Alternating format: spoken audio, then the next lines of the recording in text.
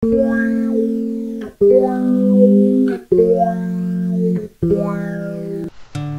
the depths of the wilderness of Mary's deep dark garden, which has lately got to seed since her husband died 10 years ago in a lawnmower accident, there stands two formidable warriors.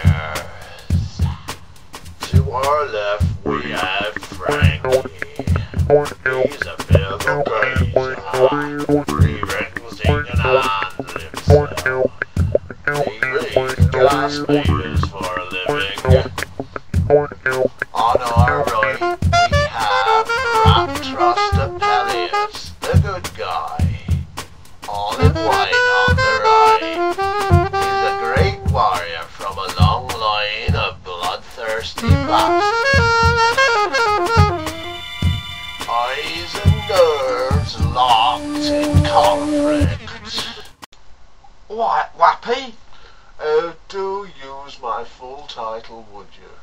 Why, chill out, Wappy Russ Arsus. Why do you do this? What? You know very well you do this absolutely every time. Shut up. No, I won't shut up. You're cruising for a bruising, son. Oh, don't give me that.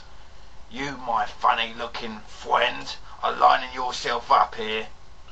You, sir, are quite a rude gentleman. And you're a right royal cunt.